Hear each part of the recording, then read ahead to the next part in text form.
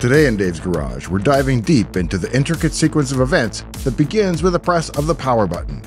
What actually happens when you turn on your PC? How does a PC know what to do, or where to start, or even begin? Sure, we all know it boots Windows off the hard drive, but how does it know how to do that? It's just a chip after all. Before you say it's all in the BIOS, how does the CPU even know where the BIOS lives? Join me today as we find out. From the Altair to the Threadripper, we'll cover everything from the early systems right on up to today's modern UEFI systems, how they work, and what the key differences are. Along the way, I'll even show you how to write a boot sector virus.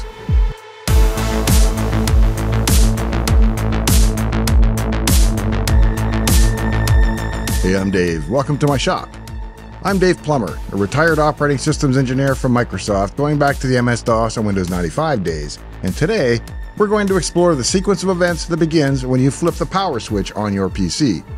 Now, I was going to insert some B-roll of a generic power button here, but then I realized that would be a travesty given that I own a real IBM PC which has the best power switch ever. Let's enjoy turning it on together now.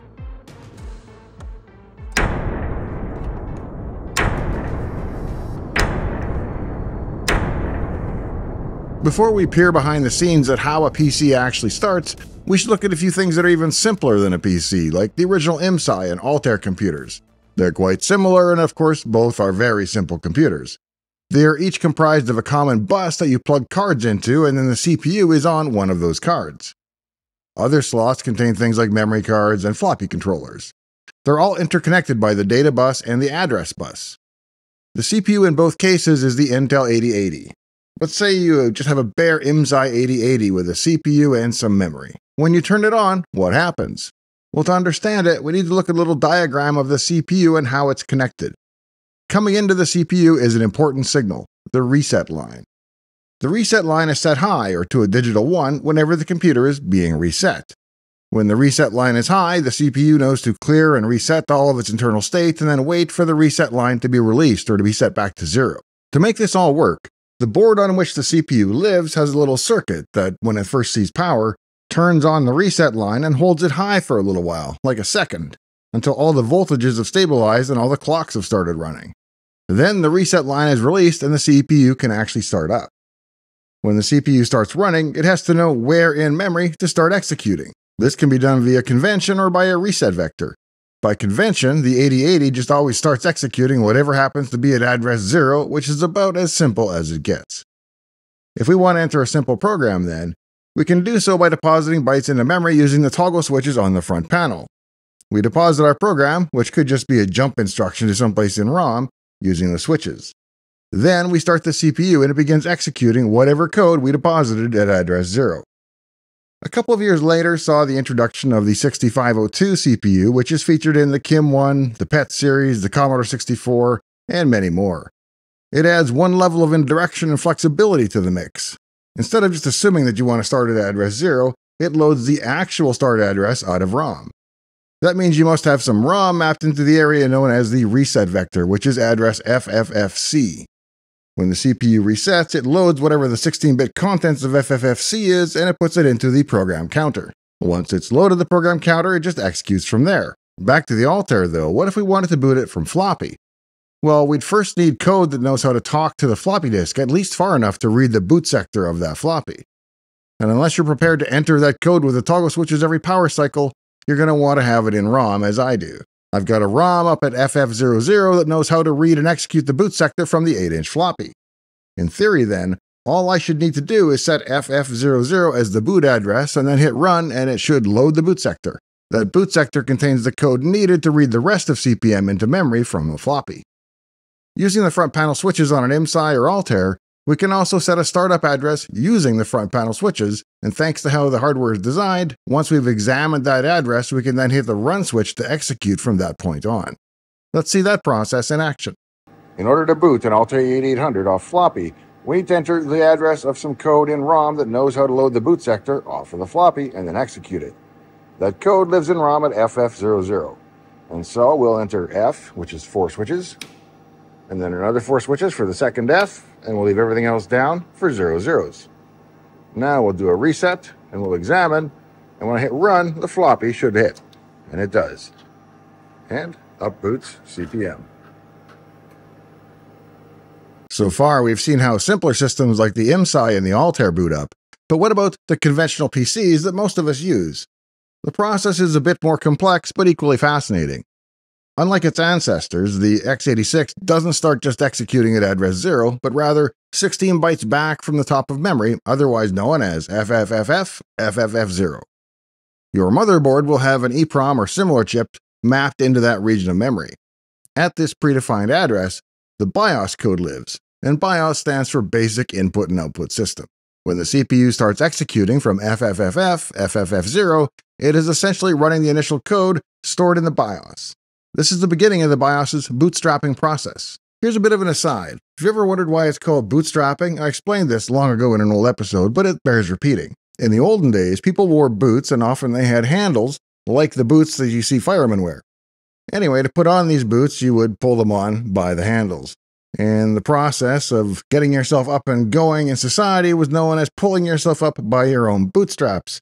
A rather physically impossible, but a captivating visual perhaps. And so, since this process of getting yourself going by bootstrapping yourself, that phrase stuck and it just became booting, and of course, rebooting as well. The BIOS is the system firmware pre-installed on the motherboard chip. Its primary role at startup is to initialize and test the system's hardware components, like the RAM, graphics card, keyboard, and storage devices. It ensures that everything is functioning correctly and is ready for operation. When you power on a modern PC, the very first action the BIOS performs is a power-on self-test, or the post test. On my old PC XT, you can see the memory test tick by rather slowly. It was this slow post-test that prompted one of the designers of the BIOS, David Bradley at IBM, to invent the Control-Alt-Delete reboot key sequence. That way, you could reboot the PC and it would warm start further along in the boot process, bypassing the lengthy startup tests. When you press Control-Alt-Delete, the keyboard controller sends a signal to the CPU, and what happens next is actually determined by the BIOS.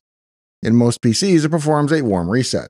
But as a point of trivia, that's a feature built into the keyboard controller in the BIOS, not built into MS-DOS or Windows itself.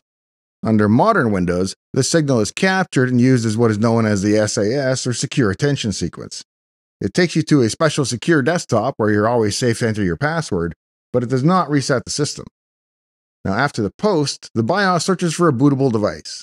This could be a hard drive, an SSD, a CD, DVD, or even a USB drive. The order in which it searches these devices is configurable in the BIOS settings, which could be as simple as a set of dip switches or as complicated as a modern BIOS setup screen. Once it finds a bootable device, it looks for a specific sector, the master boot record on the hard drive or the equivalent on other media. This sector is crucial as it contains what's called the bootloader. The bootloader is a piece of code small enough to fit into a 512-byte sector, vital for the boot process. For MS-DOS and early Windows systems, this would be the MS-DOS boot sector. The BIOS loads this boot sector into the computer's memory and then transfers control to it by executing it. This handoff is the moment when the BIOS's primary role ends and the operating system's begins. The MS-DOS boot sector then takes over, loading the actual operating system into memory.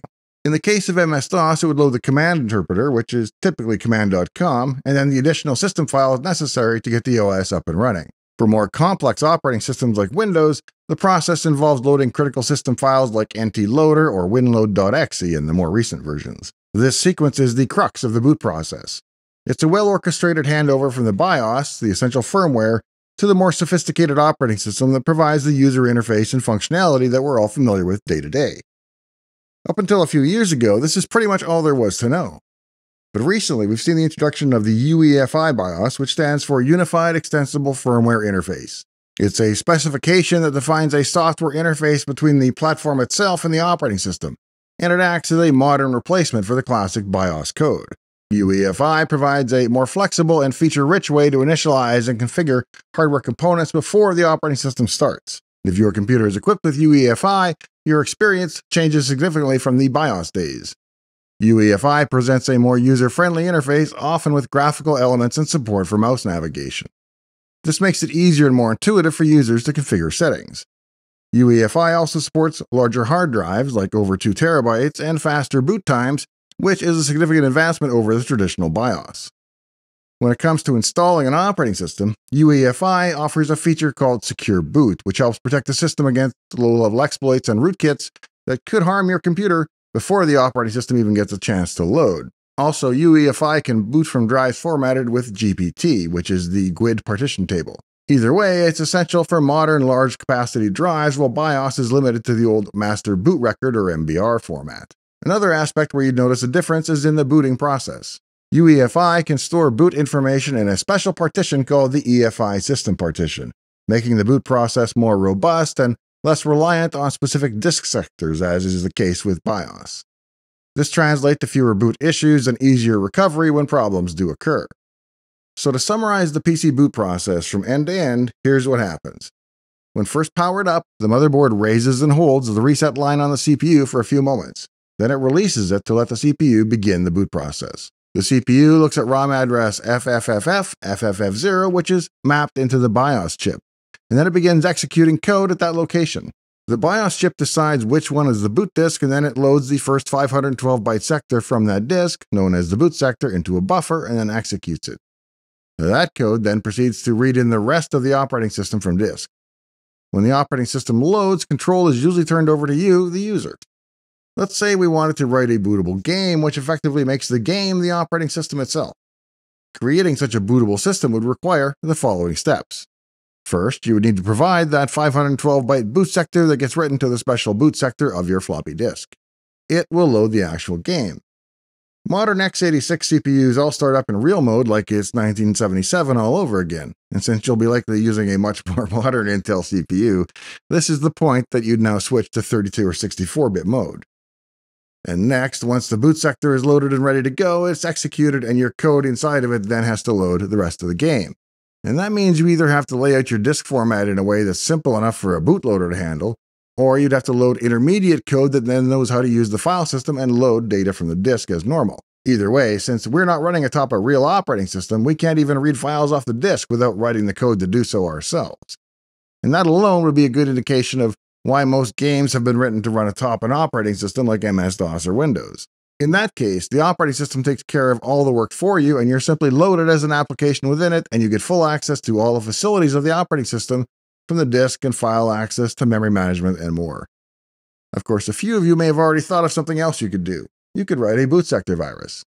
In fact, my classic IBM PC even came infected with a boot sector virus known as the Stoned virus.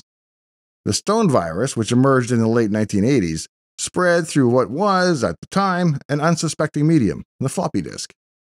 When a computer was booted using an infected floppy disk, the Stoned virus sprang into action. Once the stoned boot sector was loaded, it quietly copied the original boot sector of the hard drive, a critical segment containing that necessary code for starting the computer, off to another location on the disk. This was actually a clever move, ensuring that it wouldn't destroy the computer's ability to boot up normally, which would have raised immediate alarms.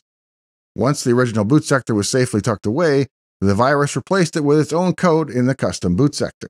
This strategic placement meant that the Stoned virus would be one of the first pieces of code executed every time the computer was turned on, embedding itself into the system's startup routine. Once its boot sector had been executed, the virus then lay dormant, hidden within the system. But each time the computer was started, or every time a new floppy disk was inserted, the virus's code would run first, silently ensuring its continued presence. And every time a new floppy disk was inserted into the system, it would spread. It was a cunning design, as the original boot sector was still used to boot the system, and so you wouldn't detect the change, but only after the virus had executed its own code, allowing the virus to remain undetected and active in the computer's memory.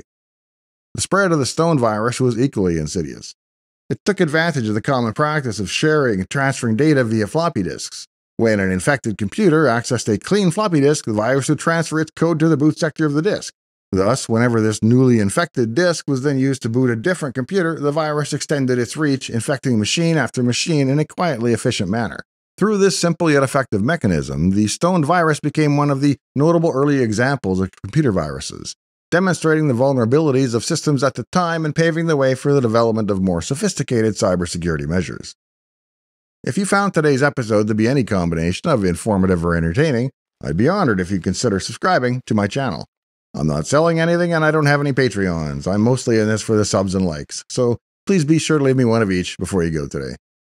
Thanks for joining me out here in the shop today. In the meantime and in between time, I hope to see you next time, right here in Dave's Garage. This little chair will be waiting for one of you. and a rocking chair for another who likes to rock, and a big armchair for two to curl up in. All next time on Dave's Garage.